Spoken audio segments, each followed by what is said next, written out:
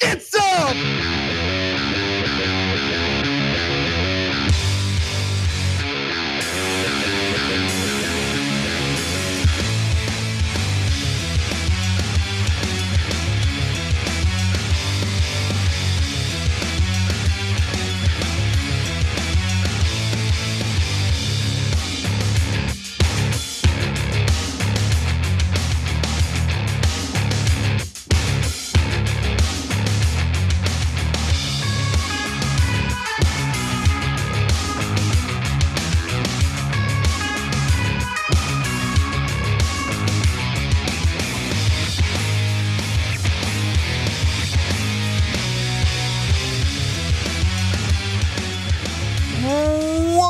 Cenk, Uygur, and Kasparian with you guys. We're gonna have kind of an amazing show for you guys. It's all over the place. It is, but look, we've got important stories about the economy and politics. But guys, I am beginning to see blue on the retirement of Donald J. Trump. I'm beginning to see it. You're not gonna stop me from saying it. So the optimist is here. Okay. Full swing. A little bit, a little bit. But when I tell you the story, you're gonna say, But then later in the second hour, you're gonna go pessimistic about clitorises.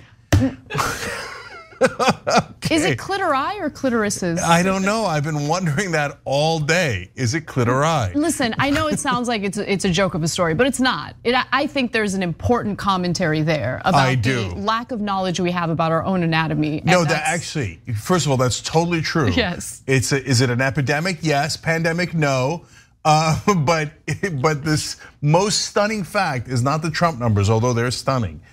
The most stunning fact is buried, if you will, in that story. Yes. So don't miss that one. All right, let's do it. We won't. All right, well, we begin with something rare here at the TYT. We're going to give a major company some credit. Whoa. Costco has decided to go against the grain and absorb the higher costs that manufacturers are charging them due to inflation. They're doing this instead of passing down the inflationary cost to the consumer. And it turns out that their financial partners, Citibank in particular, Citigroup, not too happy about it. During their recent earnings call, Costco's management actually pushed back against one Citigroup analyst who ain't about that life. Okay, you should be forcing your customers to pay more, okay? You're gonna increase your profits, and then that means you're gonna increase our profits, okay? That's what we need you to do. Why does the banker sound like Trump? No, because the bankers are all mob bosses, that's why, okay? That's why. That's what a mob boss sounds like? Yeah. Okay. So no, but we're gonna need you to increase your profits. That doesn't really sound like a mob boss. But I hear you, Now, here's what happened. Again, earnings call, they do this every quarter. This is for investors and analysts to decide whether or not they want to keep investing and analyzing the company that's having the earnings call. Wall Street is pushing Costco for higher profits at the expense of customers, writes More Perfect Union. In yesterday's earnings call, Costco's management faced pressure around its decision to absorb some grocery inflation instead of raising prices. Why make that decision? A Citigroup analyst asked. Why make that decision, huh? Why make that decision? Now, but by the way, now beginning to sound more like a mob boss, both in style and substance, because I can see a mob boss saying, "You cost us money. Why you make this decision, huh?" Totally. Why you make this decision? But we should envision it in that exact way, okay? Yes. Because think about what they're asking for. In fact, I don't need you to think about it. Don't even think about it. I'll tell you what they're. She's gonna say it right what they're now. up to. Now, the analyst argued that Costco could have pushed prices higher because, get a load of this, consumers have been, quote, happy to take increased price, especially in fresh. I think you're fresh. They're happy to take the increased price, okay? They're Mr. happy about Calamari, it. okay? Alan Weisselberg. Yeah. Now, Tony went over and talked to them and made sure that they're happy to take the increased price. Okay, and everything's all fresh now. So go ahead, Costco, give them the higher price. They're happy about it. But Costco says no. In a shocking turn of events. They say no, and it is a smart business strategy. I think that they end up winning at the end of the day, and I'll tell you why. But I do also want to give More Perfect Union a lot of credit for their thoroughness in putting in parentheses that fresh refers to products like produce, meat, and dairy, okay? Okay, good. And he continues to say, or actually Costco's CFO responds with, in our view, people notice those price differences. And he's absolutely right about that. Now remember, when we recently covered some of the proposed grocery chain mergers, we disclosed just how many grocery store companies actually exist, and there aren't very many options. There's like 4 of them, right? So the grocery industry is really monopolizing, and as a result, consumers really have no choice but to deal with the higher prices as they're being price gouged by these grocery chains. But Costco has decided to go in a different direction, and that really has been part of their business model from the beginning. That's part of the reason why they've been so successful. You know, the way that they carry out their whole shopping experience is very different. You go into a giant warehouse, there are pallets, stacked up to the ceiling. You have to be a Costco member, of course, to shop there, but everything is far more affordable because either, they get to offer lower prices because there are no bells and whistles when you go to the warehouse to buy products at Costco. And also if they deal with some of these manufacturers who are maybe increasing their prices due to inflation, well, Costco has its own private label. Let's take a look at the video. It explains a little more about that. I got the Kirkland brand microwave popcorn. I got 2 packs of bottled water. Kirkland is Costco's, private label brand. It's their store brand. It's a brand that when they want to offer something at a certain price that they don't feel a manufacturer, a supplier can do it, they build it themselves. Since it was launched in 1995, the in-house brand has built a reputation for quality and low prices on everyday items. Today, Kirkland products make up a quarter of Costco's $166 billion in annual sales. So Costco is basically letting the manufacturers know, oh, you're gonna charge us inflated prices for these products. How about we have our own private label, we can manufacture this product ourselves, slap the Kirkland brand on it and sell it. And that's what they do. Yeah. And you know what? Like the video states, and look, this isn't a plug, this isn't like an advertisement for Costco. This is genuinely how I feel about Costco. The Kirkland products are good quality, right? Oftentimes when you buy the store brand version of whatever the item is, you're giving up a little bit of quality in order to save some money. In my experience, that hasn't been the case with Kirkland. All right, well, God bless. Look, I know a lot of digital media companies that used to do these kind of things for real as an ad, right? Right. And be like, oh, I was just at Walmart. I'll tell you, their cheese bowls are delicious. Okay, so that's not what's going on here. But we do want to encourage and reward good guy companies. And there's a thing called a good economy. So I don't know if the Costco's technically part of it, but I know that they've done a lot of things where you go, oh wow, look at Costco taking care of their employees, paying higher wages, now blocking higher prices, good quality product. And by the way, guys, so like capitalism's taking a beating here in America for good reason, because in my opinion, it got swallowed up by corporatism, which is just awful, and everybody despises right wing, left wing, it doesn't matter, right? But here's an example of capitalism working right. This is actually partly how it's supposed to work. The reason why it doesn't work this way in terms of creating competition, which lowers prices and brings you better products, is because we really don't have capitalism in America anymore. The corporations captured the government, so then they don't really need to compete. That's why Costco's kind of driving the entire market crazy. They're like, stop it. We had a good thing going. We could charge them whatever the hell we want. They're happy to take it, right? Because they don't have any other choices and they have to eat.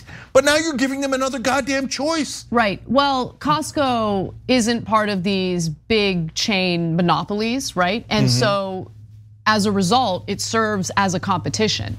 Yes. And that competition is so incredibly important, and they've decided to go with a business. Look, okay, let's just call it what it is, because I also don't want to be one of these like dopey, hosts that's like, oh, they're doing this because they're so moral and they're so kind. No, they're doing it because they see this as the more effective business model. But by the way, I don't see that much of a distinction between those two things.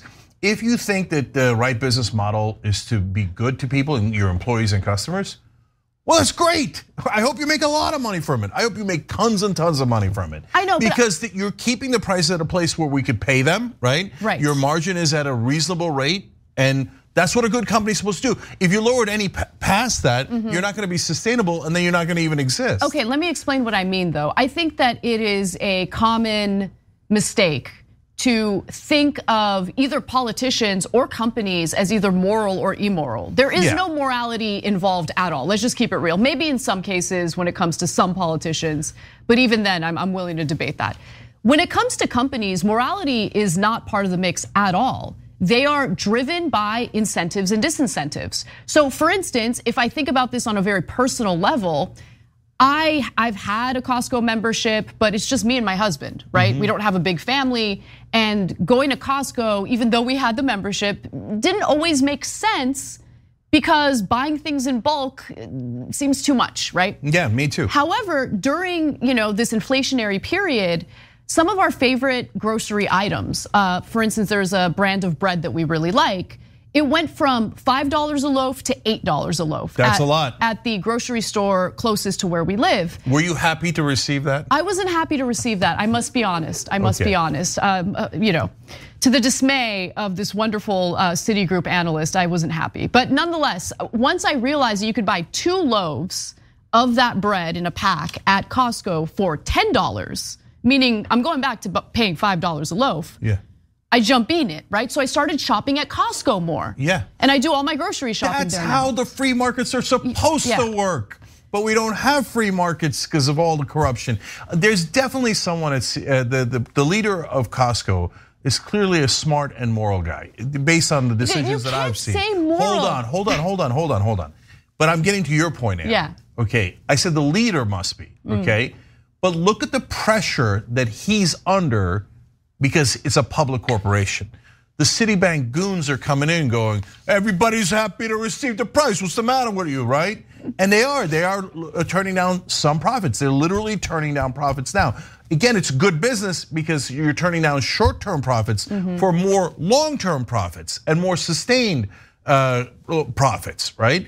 So it's smart.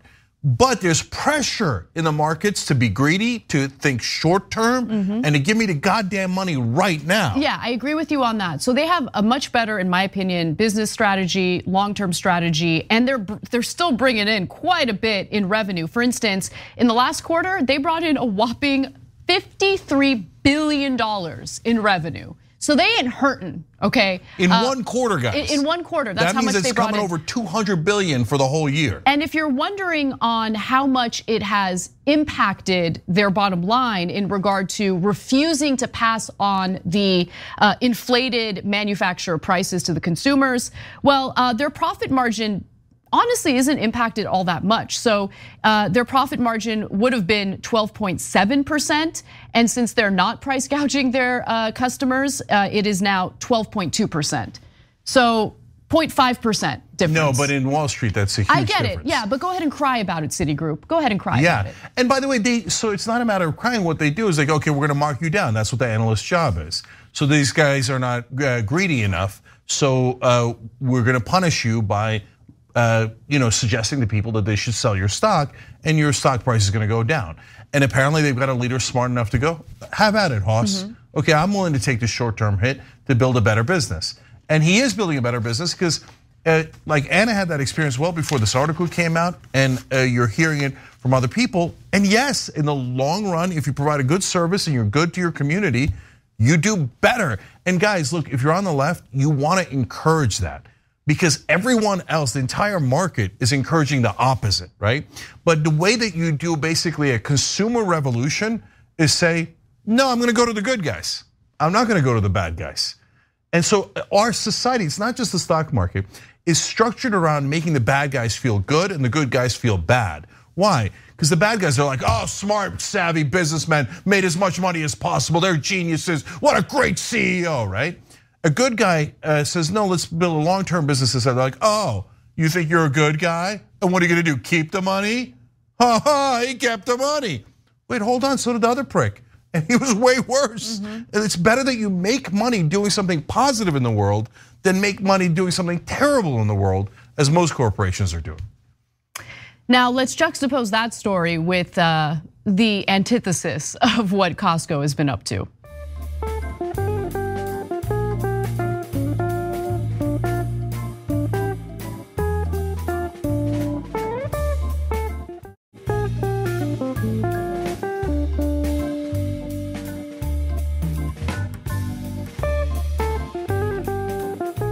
In New Orleans, a line of people looking for help with their power bills wrapped around a building. Some people carrying 4-figure utility bills. The city doing what it can to help renters find relief. Utility companies are robbing you. That's the simple way to think about this, because about 20 million Americans are now behind on paying their energy bills. And there's a very real reason why they've been paying increased rates. Yes, some of it has to do with the war in Ukraine and the increase in energy prices. But some percentage of those energy price hikes actually have more to do with them wanting to increase their profits and engage in corporate stock buybacks. And Americans are suffering as a result. This is according to a new report by a watchdog group known as accountable.us. They do really great work when it comes to corporate greed. And they talk about the 9 largest energy firms that brought in a whopping $13.8 billion in the first 9 months of this fiscal year alone, okay? At the same time, again, you have 20 million Americans who are having difficulty paying their energy bills. And in much of the country, the temperatures are freezing right now. We're about to experience yet another cold front. Now, that is a lot of money. And they sure have been charging us a lot just so we can keep our homes warm, so we can cook food in our homes. Well, what do they do with all that money? I'm sure some rebates for the customers, right? Who have been crushed by this inflation. No, the firms actually returned over $11.2 billion to shareholders during that period in the form of dividends and stock buybacks, a story as old as time in a country with an economic system that's really rigged against its people. Now, utility costs have also been so astronomical, again, that 20 million people have had difficulty paying their utility payments. Southern Company's Georgia subsidiary, for instance, had a near 12% rate hike approved in June of 2022. And in August of 2022, its Tennessee subsidiary was granted a rate hike that would result in typical monthly home heating bills rising by about 25%. According to the analysis done by accountable.us. And for those of you wondering, what's going on nationwide? Well, nationwide investor-owned utilities have requested rate increases amounting to nearly $12 billion from the beginning of the year through the end of August, according to S&P Global. So for those who have fallen victim to this narrative that these utility companies have no choice, they have no choice. I mean, gas prices are up. There's all these problems because of the war in Ukraine. It is what it is. They have no choice. That is a lie, and that lie is evident in the amount of money they are returning to their shareholders in the form of stock buybacks and dividends. Yes, and so this is a natural monopoly, and in a natural monopoly, the government must regulate. Otherwise, you're going to say, "Well, look, it's winter. You need heat. I'm the only one who's providing it, so you could freeze or you could pay me any damn thing I like." So the government has to regulate and make sure that they're charging a fair price. Where's the government? Yeah. Right, and so utility companies figured out what all other companies did, but they actually figured it out relatively early. And for them, most of their giving is not at the national level, it's at the state level. So if you go and look at campaign contributors and donors at the state level, in a lot of the states, if they're not number one, they're certainly among the top 3 or 4. Utilities are right up there, because if your fate is controlled by politicians and they're going to determine whether you make 14 billion or 12 billion or 2 billion, right? These are giant numbers. Is it going to pay to grease some politicians at the state level? Of course. Oh, I mean, Capitol Hill is greasier than a Turkish wrestling match. I mean, curious analogy, but correct. But in this case, it's the state capitals, and so you go find a governor, and you'll find utility grease all over them, including Governor Gavin Newsom in California. Absolutely. And then they let him do this. They let him take risks with your lives, whether it's fires in California or the freezing cold in Texas. You remember Ted Cruz ran to Cancun when that happened. And this is how they rob us. Exactly, and notice that the majority of the price gouging that Americans are experiencing today has to do with items that you need to survive, right? So when we're talking about utilities, we're talking about a resource that people absolutely need to survive, especially in parts of the country where the temperatures are frigid, where they need warmth, where they need their gas ovens or whatever they use, electric ovens to cook. So there is no, sure, you could freeze to death in your home by trying to conserve energy. But fact of the matter is people get desperate. These utility companies know it. And the consumer has no choice but to pay these insane inflated prices where they're clearly being price gouged to increase the profits, which then get passed off to the investors here. So it's just, this is how the system works. It's very rare to find a company or a corporation that's willing to go against the grain.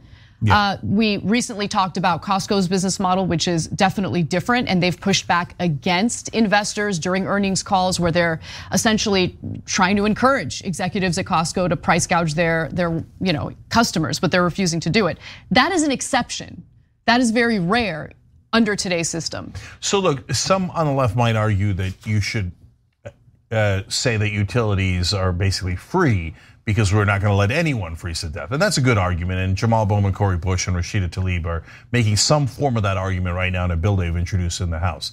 But even if you're in the camp of, no, listen, brother, you got to pay your bills. So that otherwise, you're forcing us to cut your electricity, right? If you're in that camp, but think about it, guys, since it's a monopoly, the government is making a decision between whether those people who could barely afford it have to pay 25% more, or the incredibly rich executives and shareholders get more money. Because in this case, it's a zero-sum game. Either one side is going to get more money or the other is. And in the case of the customers, it's not just about money. If you don't have enough money, you also lose your electricity. Yes. And you face some dire situations. And over again, government officials paid by these same exact companies through campaign contributions, coincidentally decide, no, the incredibly rich should get 25% more, and some of you should have your electricity cut off. And that is a brutal decision that they make, and that's the cost of bribery that we all live under in America. When we come back from the break, we'll give you some updates on the indictments that Sam Bankman-Fried is facing, including the testimony that he was supposed to give to Congress. It's been obtained by the media. We'll tell you what he was planning on saying and more when we come back.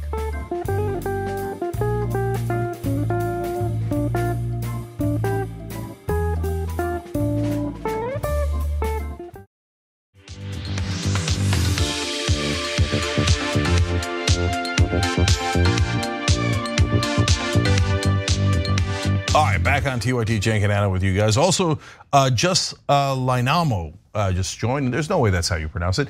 But you're an American hero for becoming a Young Turks member and help us do this show. It's a good time for it. We're doing Food for Thought trivia. Giving away a $100 gift card to 100 members on Friday. If you get the trivia question right, which comes from these live shows, so pay attention, all right? And every once in a while, for good comments, I just give them away for, like it's Vaseline and it's the Tyra Banks show. All right, now I go to Ann. Yeah, okay. Let's do it. So, next story. Sam Bankman-Fried has been arrested in the Bahamas and is expected to be extradited here in the United States, where he faces charges of money laundering, conspiracy, and financial fraud. Now, prior to his arrest, Fried was planning to testify before the House Committee on Financial Services, and Forbes obtained what he was planning to say.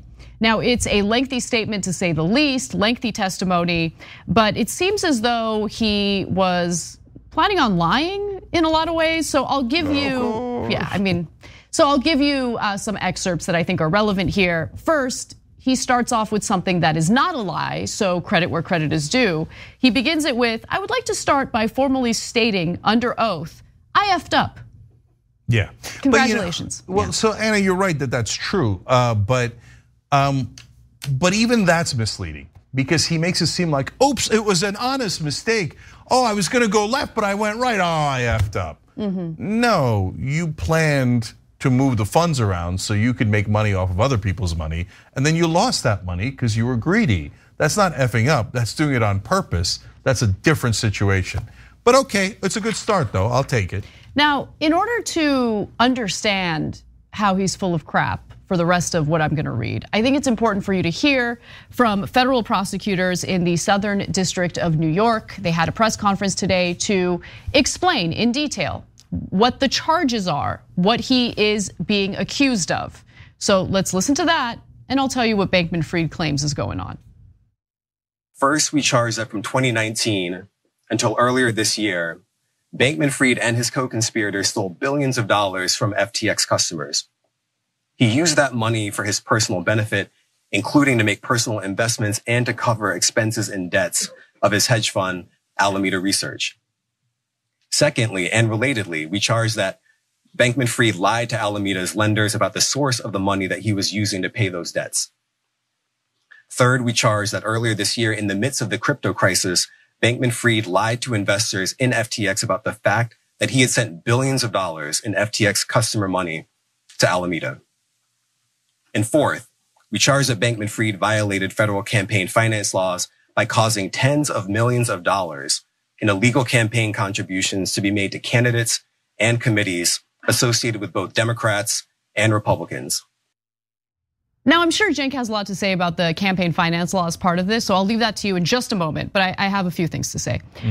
So understand that there are really two companies at play here, and Sam Bankman-Fried was behind both companies, okay? So you have the FTX exchange, the crypto exchange, where people are thinking, I'm gonna invest in FTX, I'm gonna invest in crypto, I don't wanna miss the boat on this is how I'm gonna get rich. So that they're investing in the cryptocurrencies through FTX, right? Now, the second company in question is Alameda Research, which is a hedge fund. And so what Sam Bankman-Fried is being accused of is taking the depositor money from the FTX exchange and essentially gambling with it and losing it. And then there was a bank run, the equivalent of a bank run, which led to the eventual collapse of FTX, and he ended up filing for Chapter 11 bankruptcy. Now, he seems to think that his biggest mistake was filing for Chapter 11 bankruptcy, which I would venture to say was not his biggest mistake. So he says in the testimony, I know that it doesn't mean much to say that I am sorry. It doesn't.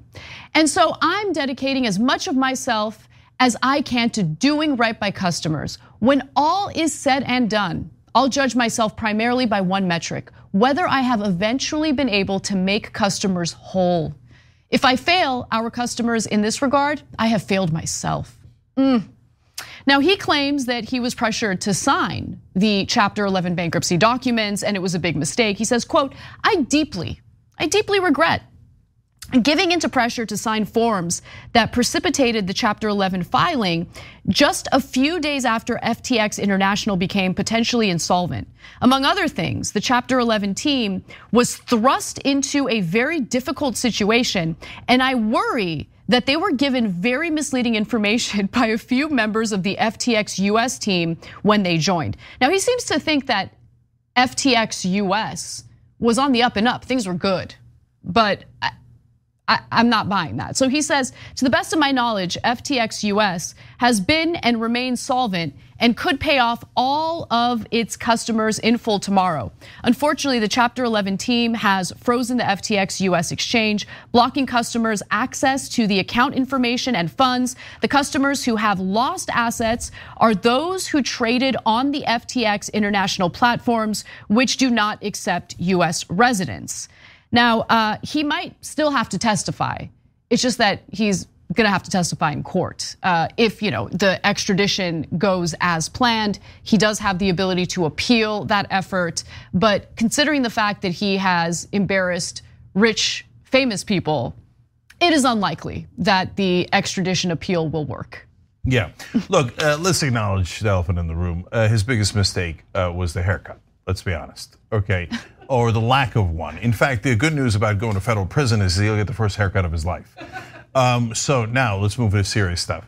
So look, his mindset's unbelievable, but it's because the rest of us don't live in Silicon Valley and didn't grow up in a situation where there's spectacular wealth everywhere and everyone abuses the system and thinks that it's perfectly normal and that robbery is just a normal way of doing business. So he seems genuinely shell-shocked. Like his whole perspective, he still doesn't get it. He kept talking about how he's gonna make it back. Dude, it's over. You're in chapter 11, you're not getting control of the company again. You lost, look, the market cap on FTX at one point was either 72 or 82 billion dollars. Now it's gone. No, he seems like a kid, and he is, by the way. He's really young. So he grew up this arrogant and entitled, etc. So he seems like a kid going, look, if you just let me double down a couple more times, I can make it back. I can make it back. You just bet on black. And then when you win, you bet on it again, and then one more time, and then I got it back. Why won't they just let me gamble anymore? Well, that's not how it works. But to be fair to him, it is kind of how it works. Yeah. That's what a lot of the other crypto companies are doing as well. And he has said before in talking to reporters, and that's why he's being weirdly honest sometimes when he talks about how he bought off the Republicans and the Democrats. He said to the reporters, I don't get it, everybody does it. Yeah, I know, you're all crooks, you're the one who got caught. Well, okay, so I want to talk about it in the context of traditional banks, right? Because when you're depositing money in a traditional bank, especially if it's a savings account, the reason why there are certain penalties or fees that they might charge you if you're taking too much money out of your savings account or the remaining balance is too low is because they want to gamble with your money. That's what they do with it, right? Yeah. But there are regulations yes. to protect you. So obviously there's the FDIC insured situation where if the bank fails, your money will be protected under the federal government to a certain amount. I believe it's about $250,000 if I'm not mistaken. But anyway, and there are other regulations in place as well. For instance, the bank has to have some amount of liquidity in order to ensure, if they make bad investments with that money, they're able to not like screw over the depositor. Yeah, so let me give you just a little bit more detail on that. So you'll have leverage limits, right? And they vary all the time. They depend on the jurisdiction. They depend on the laws that were passed. And a lot of times the government deregulates the banks, and then that leads to what? Disasters. Because the minute they're deregulated, they do the same thing Sam Bankman-Fried does. In fact, that's what they did in 2008, where they collapsed the whole global economy. So if Sam Bankman-Fried said, well, they did it in 2008, and those are all guys who you guys still revere, well, that's true. And what did they do? And Paul Volcker tried to end this. It was called the Volcker Rule, where they would end proprietary trading, where the bank takes your money on one side, your deposits, and then uses it to gamble on the other side. And the government had then deregulated so much that they didn't even have leverage limits, so they could take almost unlimited risk. And since it's your money, they have an incentive to take more risk, because the more risk they take, the more profit they get. But if they lose the money, who cares? It's your money anyway. Right, it's not their money. What's the big deal, huh? we provided a place for you to put your money, and then we lost it. What's the big deal? And that's basically what they said in 2008. Yeah. And all of the very, very corrupt politicians, definitely both Republicans and Democrats, said, oh yeah, they're right. And these are the giants of the world, and they're the greatest people on earth. And let's bail them out with your money again, this time your taxpayer money. Mm-hmm. And so they went back to it. But they put in some small changes. So Dodd-Frank was trumpeted as the greatest, most epic, historic financial reform bill ever, because that's corporate media. They're doing the cover-up, right? Mm-hmm. In reality, it was so weak that Volcker wanted to take his name off of the bill. He's like, you didn't ban proprietary trading at all, so please stop lying as if I support this bill. Paul Volcker used to be a very conservative head of the Federal Reserve. Now he's considered, or was considered, a progressive, right? He didn't change his positions at all. The country has become so deeply corrupt that Volcker's like, this is absurd. This isn't capitalism. You guys are just robbing the place. Exactly. Right? And so that's what Sam Bankman-Fried was doing, but with no regulations. With no regulations. At the crypto side. So when you have no regulations, it's not just him. I would be shocked if everyone in crypto wasn't doing the same exact trick and robbing you absolutely blind. And before we forget, listen, the campaign finance part of this I think is fascinating. I can't wait to learn more. And as we had shared with you last week, while it was well known that Sam Bankman-Fried was pumping a lot of money into the campaign coffers of corporate Democrats, he admitted on the record that he donated the same amount to Republicans, but did so through dark money donations. And one of the other things that he confessed to was that while he made public statements about his openness to regulations of cryptocurrency, it was all BS. It was all publicity. He even said F regulations, F regulators. He doesn't want regulations. Then he's not able to rob the depositors and gamble with their money. But anyway, we'll learn more through this investigation and the ongoing investigation into this. So I can't wait to find out what else he was up to. But Cenk, the financial stuff, campaign stuff. So look, I don't even know what they're going to charge him with on that front. And I say that because I think that's the one thing that I thought he did that was, to be honest with you guys, perfectly legal. Now, is it moral? No, of course not. No, but we did legalize bribery. You can't give to the politicians directly and have them put it in their pocket, but you almost kind of can, because you can give it to their campaigns and their campaigns can spend it on their own properties like Trump did. They could funnel it to themselves in 18 different ways, but you could certainly bribe them in terms of campaign contributions. You give unlimited amount, you could give it through dark PACs, you could give it through other PACs, and that's what he did, and he was brazen about it. But if what he did is illegal, that's great news, because then you should go arrest Democratic Majority for Israel, who was the lobbyists that were in the same exact campaigns as he was on the same exact side. You can go arrest the Koch brothers, you can go arrest all of these corporations that do the same things that he does.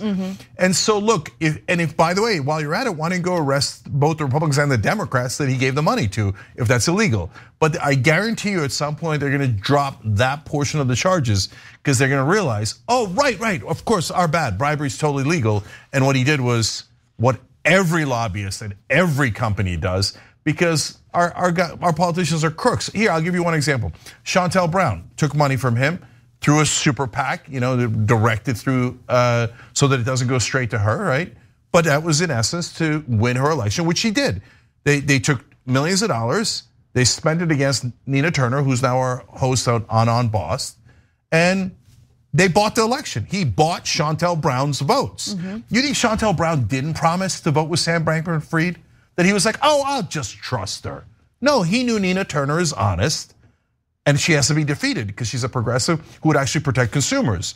Chantel Brown is deeply dishonest and will make sure to protect me instead of consumers. So find every Democrat, and by the way, a Republican if you can, that he gave money to, and you'll find a crook. Well, we're gonna take a brief break. When we come back, we've got more news for you, including we should probably talk about Donald Trump's no good, very bad day. Come right back.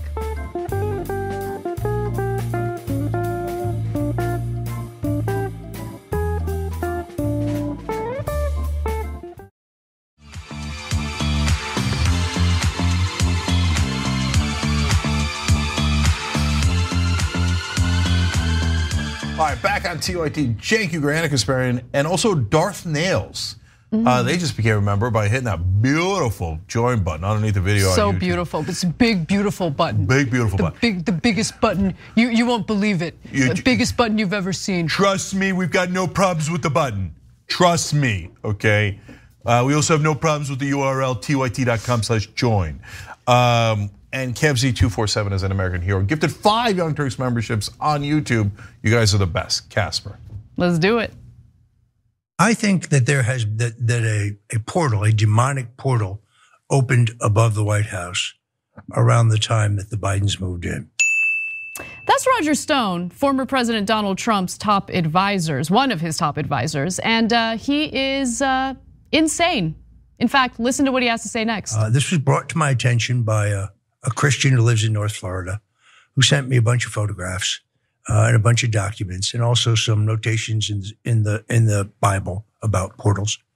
And I was like, okay, sure, okay, appreciate it. Thank you. Well, I mean, you should start out by being skeptical and saying that sounds insane to me. It does sound insane. Because it is insane. And maybe Trump getting advice from Roger Stone, a literal lunatic, wasn't the right way to go, considering he seems to be sliding down the polls significantly. It's according to a new poll that was done by Suffolk University. We'll get to those details in just a moment. But Cenk, I know you have a lot to say about Roger Stone and his concerns about the demonic portal. Wow, I mean, obviously, who isn't concerned about it? I've been hearing buzzing in the streets. You guys hear about the portals? It does keep people up at night, definitely. Okay. So what's hilarious is that guy, the host that was interviewing him, he sounded like a reasonable guy, right? He was skeptical, and I listened to the whole thing. Later in the interview, he's like, look, I'm skeptical about the demonic portals. I believe mainly in curses. I was like, okay, that took a turn. He's like Jake Tapper's shockingly even more evil doppelganger. So I mean, they had this hilarious conversation about but it's not so funny because Roger Stone is I don't know if he's trolling the right wing or if he actually believes it. It's always hard to tell. But he's tapping into things that folks are taught that are, of course, nowhere near true. He said, what? Well, I mean, we all know Satan is real, and that means demons are real. Yeah, you exist. Well, that's true. If anybody would know, it would be Roger Stone. I mean, if anybody came out of a demonic portal, okay, so maybe I withdraw a little bit of my skepticism here. But anyways, and he goes, and you know demons exist, and you know the demons are inside people, so they gotta come from somewhere, so they gotta come from a portal. I guarantee you, like 98% of Republicans listening were like, oh yeah, oh my God, right? And so it's apparently, of course, it's over the White House, of course. Of course, the dangerous part of that is that they then start to think that real people are possessed by demons. Sometimes. Yeah, well. Sometimes you could be real naughty. Oh, well, that's a different thing. Now we're having fun portal conversations, okay? Not the other kind. Anyway, but seriously. What are you gonna do with this? What are you gonna do with this guy, right? Like, what, you're supposed to take these comments seriously? And like, we're supposed to have a genuine exchange about this lunacy? Okay. Well, what do you think comes out of a demonic portal? I mean, but these are the guys who we're debating with. That is one of Trump's top advisors. One of his top advisors, a bunch of lunatics ran the country. They might run it again. On the other hand, they might not, Anna. They might not, they might not. Now, why do we say that? Let's go back to what I mentioned earlier, the poll. Now, this is a USA Today Suffolk University poll, and they found that by a 2-to-1 margin, 2-to-1, GOP and GOP-leaning voters now say they want Trump's policies, but a different standard bearer to carry them. While 31% want the former president to run, 61% prefer some other Republican nominee. Gee, I wonder who that could be, who would continue the policies Trump has pursued. So they love the sin, hate the sinner in this case, right? Oh, that's such a great way of putting it. Yeah, so $100 gift card, no, I'm just kidding. Okay, so look, I've always been skeptical about this narrative without really seeing any data to back it up, because I definitely can see the Republican establishment trying to move away or move on from Donald Trump. In fact, in the next video compilation we show you, you'll see some pretty big name figures voicing how they're looking to move on while still maintaining the policies. But this is the first time that I see a poll that has a gap wide enough to show that Trump is losing favorability among the voters. Now, before I get to those details, let's watch the video I was referring to. People want us to get back to the policies of the Trump-Pence administration. I certainly would not turn my back on President Trump, but with that, I love Governor Ron DeSantis. He is America's governor, and he has these same policies. I think America longs to go back to the policies that were working for the American people, but I think it's time for new leadership. Maybe it's time to turn the page if we can get someone who has all Trump's policies, who's not Trump. Turn the page. There you go. All right, we're gonna give you more devastating numbers in a second. But this is the first time that I'm actually seeing hope that we might begin to enter the end of the Trump era. Well, okay, so I sense your optimism. And you'd like to squash it. Of course, yes. Okay, yes. You have an unlimited supply of that optimism. And we need to cut that crap out, right? I'm here to stop that party attitude. Yeah. Listen, Trump is a symptom of everything that's wrong in the country. So while I hear you, there is a positive aspect of no longer having to deal with a man who's so shameless that he would destroy our democracy just to remain in power. All of those issues that have led to that symptom still exist, right? And I'm concerned about that. No, what a shocking turn of events. Let me make a case that it's not entirely true. So I think that it appeared that, first of all, let's put it this way. Trump brought two things to the table. He brought hate and madness, like crazy, crazy stuff. Let's inject bleach into us to cure COVID. Wind causes cancer. Elections don't mean anything. The Constitution should be ripped up. Just total madness, right? He thought about nuking a hurricane. So what I was worried about is that the Republicans loved both of those things, the hate and the madness. But now it looks like they're a little tired of the madness. So Anna, you're 100% right that they still want the hate, so the core of the problem still exists, right? And they're just gonna transfer it onto DeSantis. And what the distinction that Anna's making is so important, because if you watch mainstream media, they like to pretend that Trump is the only problem, right? And once Trump is gone, the fever is going to break and the Republicans are gonna go back to being wonderful moderates who are gonna give, do these great bipartisan deals. No, none of that is true. Anna's absolutely right about that. But here's a rejection, as we saw in the midterms, of the madness, even within the Republican Party. And that is encouraging. That is encouraging. For now, okay, so for now. I don't know how this is gonna play out as we get closer to the 2024 presidential election, but I'll give you the rest of the details regarding this poll, because the numbers are pretty significant. So 56% to 33% of Republicans and those inclined to vote Republican say they prefer DeSantis over Trump. That's a big number, man. Look, all the articles were unclear as to whether that's in the 2/3 that are already don't want him to run, or overall. I think it's in the 2/3 that don't want him to run, but it's still a big, big lead for DeSantis with 2/3 of Republican voters at least. So that is a sea change.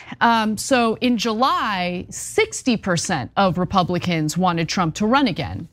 But by the time we hit October, that number had already dipped to 56%. Now it's fallen to 47%. That's real, brothers and sisters. Yes, it is real. And look, I think part of it, actually a big part of it, is the voters are exhausted from the endless investigations and potential criminality. They just want to get those policies accomplished. And it's difficult to accomplish those policies, as much as I obviously don't want them and don't agree with them. It's difficult for them to get what they want when the leader of the party is constantly embroiled with endless investigations. Partly, I think that they might be exhausted from that. But the main thing that they're concerned about is they're now worried that he's a loser. Well, he is. And so that's great news. And by the way, that could, be an argument against what I was just telling you. Maybe they still like the madness, but they're like, we are not going to be able to get that hate and madness into the White House and into power if it's in the form of Donald Trump, because he's such a goddamn loser. And by the way, guys, we did 100 loser Donald segments before the 2016 election because we sensed that was his #1 weakness, and we were right. So here he is, Republicans are turning on him, and now his favorability has gone down even from 75 to 64. Remember in 2020, just a couple of years ago, 93% of Republicans voted for him. Almost no one broke from him. Now it's down to 64%. He's in actual trouble. And this is a real poll. This isn't what, in the beginning, after the midterms, the Republican establishment was super mad at him. And they're like, oh, we have a poll from republicanestablishment.com. And it says you do not like Trump. And those were horse crap, and we told you about it. Suffolk's a real polling organization. USA Today is a real paper. So he is, for the first time, in real trouble because they think he can't beat the Democrats. And by the way, they're right. This is the killer last stat.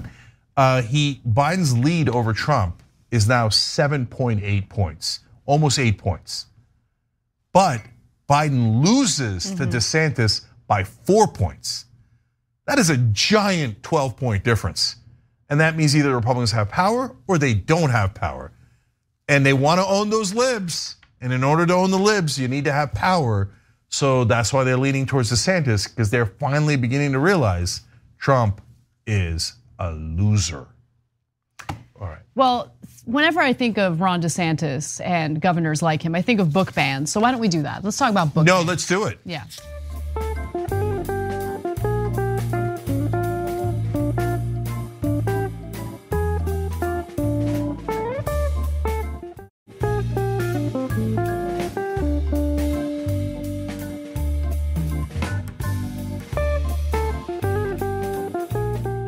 Imagine being so obsessed with banning books, you move from your longtime home in New York to travel all the way to Florida, specifically to ban books in an area you don't even live in. Well, that's what one man did, Bruce Friedman, and he succeeded in banning a lot of books, dozens of them, and he definitely wants to ban more. So this year, at least 102 books have been banned in Clay County, Florida. They were removed from school libraries thanks in large part to this single conservative activist. I want you to pay close attention to his quotes, because dude's got issues. Of course. So, but I want to know if you get what I mean. So let me just get through the details. Okay, all right. So he's the president and founder of the Florida chapter of No Left Turn. It's a right-wing educational group that was founded by Yaron Fishbein. Now, public schools are starting to resemble re-education camps, and our cities have turned into killing fields. Wow. The group wrote on Facebook. It's beginning to feel like Pol Pot's Cambodia. Fishbein says, what it's feeling like? I thought for sure he's going to end the sentence with it's beginning to feel a lot like Christmas. And he's like, no, Pol Pot. That's what it's looking at. Really? They're like, oh, we've got these re-education camps now. They're now teaching the kids that 2 + 2 actually equals 4. Okay, all right, if you say so. I feel like people who make statements like that should be sentenced to live in a country for 1 month that is similar to what they're describing. Oh, I know, right? Like, so he's in Florida, he's having great Cuban food, right, he's having the time of his he's life. Having a cafecito, pastelito, he's having a great time. He's like, oh, it's a killing field. It's sunny outside, everything's great. Send him to North Korea for 1 month, right? And you got worms inside your intestines and stuff, and you haven't eaten, you haven't seen toilet paper in a month, and then he'll be like, please send me to a re-education camp in Florida. Totally, 100%, okay. So it seems that Bruce is equally as insane as the group's founder, by the way. And Bruce is the guy who traveled from New York to Florida specifically to ban books. Now, he gained some notoriety when he went to a school board meeting and then proceeded to read from a book that described a rape scene. The school board cut his mic for obvious reasons. How creepy is that? He also told Fox News that he wants his 15-year-old son to be in the public education system and come home unharmed. He's concerned his 15-year-old son is being unharmed. So obviously the natural, strategy to prevent the harm of his 15-year-old son is to ban books that he had no idea about in the school libraries while the internet is at his fingertips. And you took the words right out of my mouth. Because look, guys, it's a serious story because they're trying to ironically shut down speech from the guys who claim that they're in favor of speech. They're trying to cancel books from the guys who claim they're in favor of, they're against cancel culture, right? But it's also funny because how hilariously irrelevant. I wish my kids were going to the library and like, oh, well, let me look through the books and I found one that's interesting, right? They're doing us a huge favor because they're making reading cool again. I know, they're making it look like, if you go to the library, you might find something really so hot, naughty, like, so taboo. I'm reading a book. Like all of a sudden 15-year-olds are like, oh dude, have you seen the library? Which a 15-year-old hasn't said in like 2 decades. No, but what's also amazing is he's specifically targeting books that don't have pornographic material in them. They don't okay, I'm gonna give you examples in just a moment. But yeah, okay, look, Anna, that's the thing. I mean, back to the internet for 1 second. There's 2 girls kissing. Have you seen the internet, Bruce? No, don't. Have you seen it?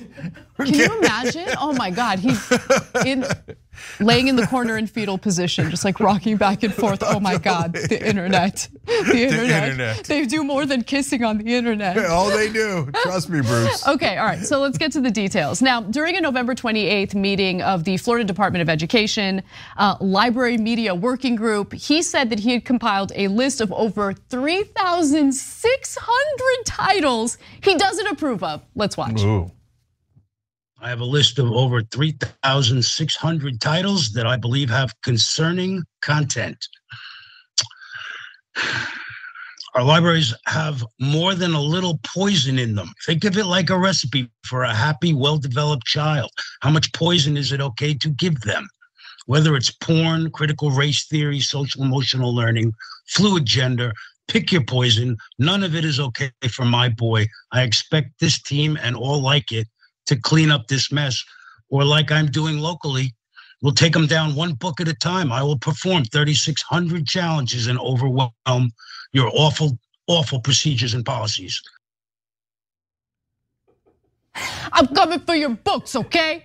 All right, I got over 3,600 titles. I'm coming for your books. You better tidy up that library. I got my eyes on you. All right, so one of the books. We're gonna keep going. No, sorry, go. No, because I got to give you the example. No, she's got to. So he wants to ban and has succeeded in banning The Girl from the Sea, which is an award-winning novel, okay?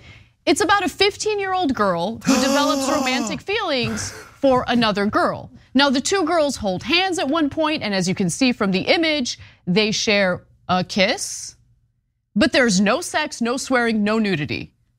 Unacceptable for him, okay? So in an interview with Popular Information, Friedman described The Girl from the Sea as a book for this is what I mean. Slightly post-pubescent little lesbians, Friedman says. He objects to the book being available in Clay County libraries because students are not in school to learn about how to be better lesbians. The book is not about being a better lesbian, you weirdo creep. You could be a worse lesbian if you want. It doesn't matter. Okay, you could be a total middle lesbian, like a mid lesbian. Bad lesbian. Yeah. Okay, yeah. And how is a bad lesbian good or bad? Because like you're a bad lesbian. Could be like really positive. I don't know which way he's going with that. He's worried about his 15-year-old son reading a book about lesbians. Are you worried your son might be a lesbian after reading the book? Like I don't get it. Okay, let me continue. The book exposes students to a land of girls making out with great illustrations. With great illustrations, because he took time on that one. No, but seriously, like this is what I'm talking about, man. This guy's thinking about things that he's feeling real guilty about. Yeah. And that's why he's acting out the way he is. In my opinion, that's my analysis on this. According to Friedman, students should not be focused on kissing or petting or anything else in that general territory. No, and 15-year-olds, by the way, are not. They never thought about it until the librarians put it in their heads. Those naughty librarians, I mean, and all those books. Yeah, the librarians were like, hey, look, I know you 15-year-old boys are not at all interested in sex, but psst, have you heard about lesbians? Okay, get a load of this next quote. Friedman said he is comfortable with gay people. Oh, of course he is. And quote, recognizes that they exist, but this is the part I'm talking about. Is he not merciful? Friedman said he lived for years in New York City, and on very rare occasions, I would meet a sexually aggressive homosexual person. No, good for you, brother. And have words with them. That's what we're calling it these days. I'm sure you did. Listen, stop hating yourself. It's gonna be okay. Instead of lashing out and banning books, go get therapy, okay? But that was like accidentally like the most sexual thing I've read all week. No, but who describes people that way? Okay. Who describes people that way? I met an aggressively homosexual man and we exchanged words. No, he said, Did you? He said, quote, verbatim, I would meet a sexually aggressive homosexual person and have words with them. Okay. Listen, like again. How did you know they were sexually aggressive? Yeah, how did you know? How did you know? I mean, that seems awfully specific knowledge that you would only get under certain circumstances that you might not get from exchanging words. But listen, this guy has succeeded in getting these books banned, right? Not every book, some of the books, for instance, there was one book that had no nudity, no sexual content, nothing. It was a book about, a main character named Justice who was experiencing discrimination because the character was black. There was nothing explicit in that book whatsoever. He even acknowledged it, but he doesn't like the fact that the book deals with racial discrimination because it makes him uncomfortable. So he doesn't think anyone else in that school district should be able to read that book. But think about how mental that is. Okay, so like the whole gay, not gay thing, I know religious folks got brought up in wrong kind of brainwashing. Oh, it's so evil. Oh my God, God's so wrong. He shouldn't have created you that way. Okay, so that's awful, totally wrong, but I understand where it comes from. This, on the other hand, he's like, it's a book about a black kid who's an Ivy League student who has some racial profiling issues. Like seriously, the most normal thing I've ever heard. Yeah, in my and the life. book is Dear Martin: The Story of an Ivy League Bound African, and it's a story about an Ivy League bound African American student. So Dear Dear Martin is the name of the book. And so he's like, well, I don't like it. I don't know if he doesn't like that the kid wound up in the Ivy League in the book. By the way, it's not a real story, or that he doesn't like that he was racially profiled, or he doesn't like that he's noting that he got racially profiled. In other words, Bruce doesn't like black people talking about races, okay? And he wants to shut them up because he thinks he rules the world. He thinks he's Bruce Almighty, right? So he didn't succeed with getting that book banned, thankfully. I mean, at least there's some line here because again, no explicit material whatsoever. And they have to provide a reason for why they're trying to get a book banned, right? Like you can't show up and be like, I read the Da Vinci Code and I'm really mad I spent $15 on it and didn't enjoy it. So I'd like you to ban it, please. Okay, kind sir, do that today. Like where's the line? Yeah, well, see, on that particular book, the Dear Martin one, he can't say I don't like black people, so I want you to ban the book. So he has to say critical race theory. No, he says it promotes. Critical race theory, how? Right?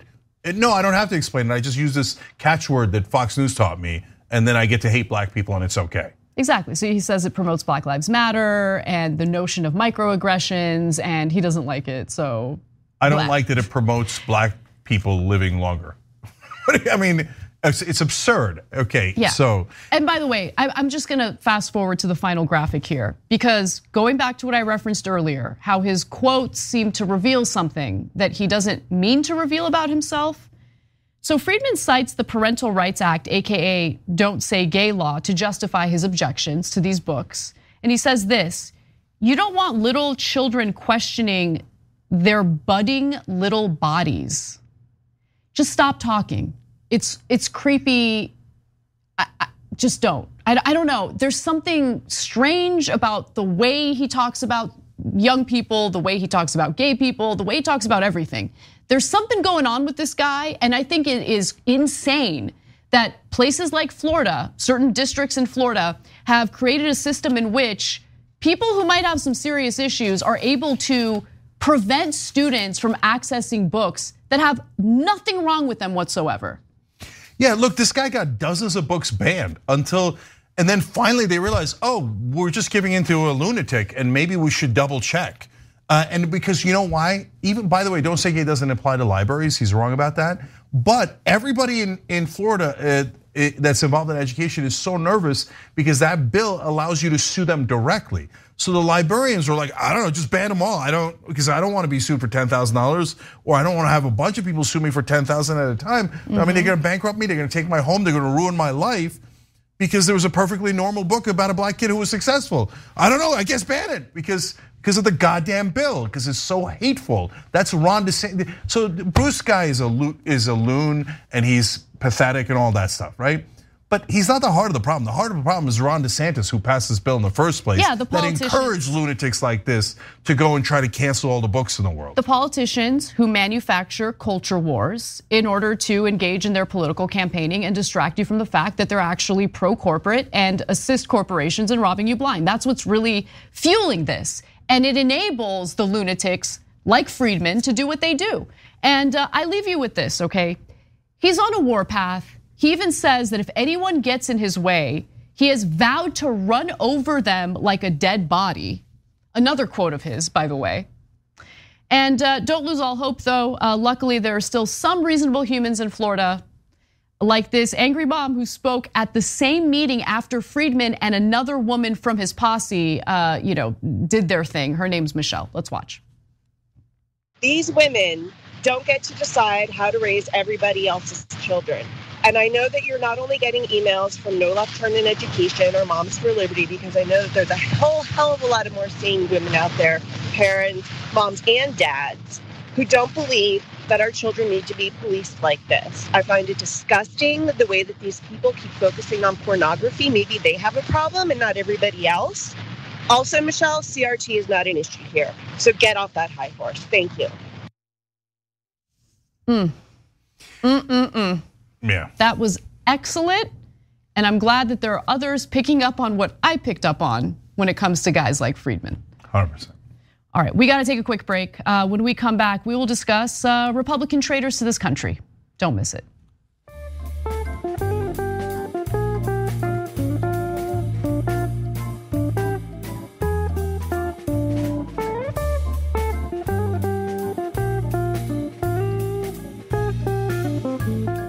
Thanks for listening to the full episode of The Young Turks. Support our work, listen ad-free, access members-only bonus content, and more by subscribing to Apple Podcasts at apple.co/TYT. I'm your host, Cenk Uygur, and I'll see you soon.